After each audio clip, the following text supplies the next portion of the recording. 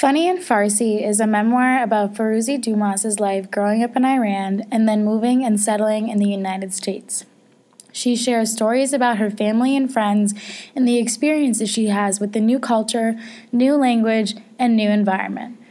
Fauzi's parents, Kazim and Nazara, play a large role in her life, and that is representative in the memoir as well.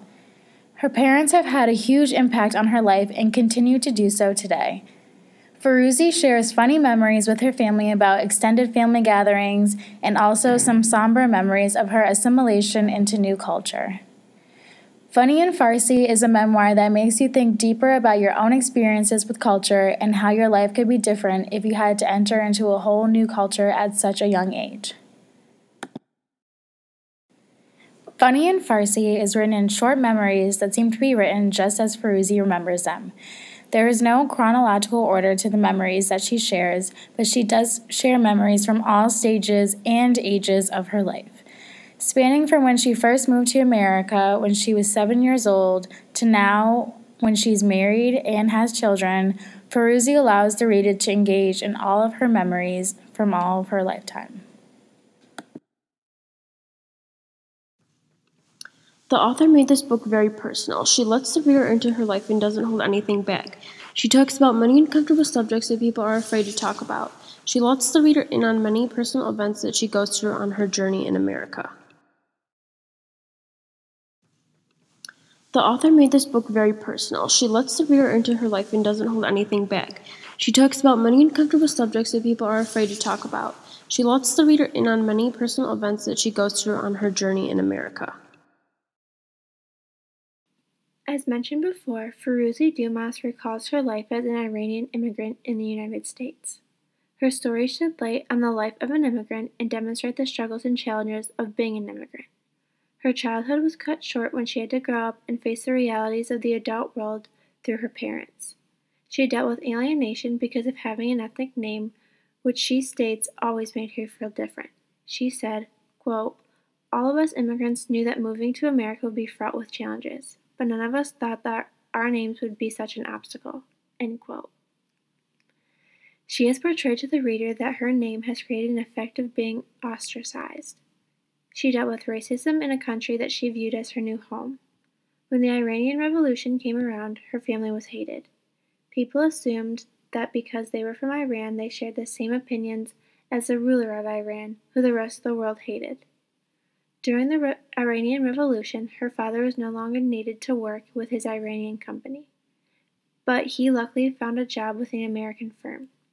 Quote, "As he was settling into his new job, a group of Americans were taken hostage in the American embassy. Fauzi's father was laid off. The author is trying to make apparent the hate people felt towards the Iranian people as a whole. Moreover, her insight corresponds to the challenges many immigrants face today. In highlighting her family and her own personal struggles and challenges, Dumas's insight illustrates the challenges and diverse obstacles they had to face. It also corresponds to the challenges many immigrants face today. The family as a social unit plays a huge role in Iranians' lives. The series of family visits throughout Dumas's book, and especially the chapter "It's All Relatives," emphasizes this view.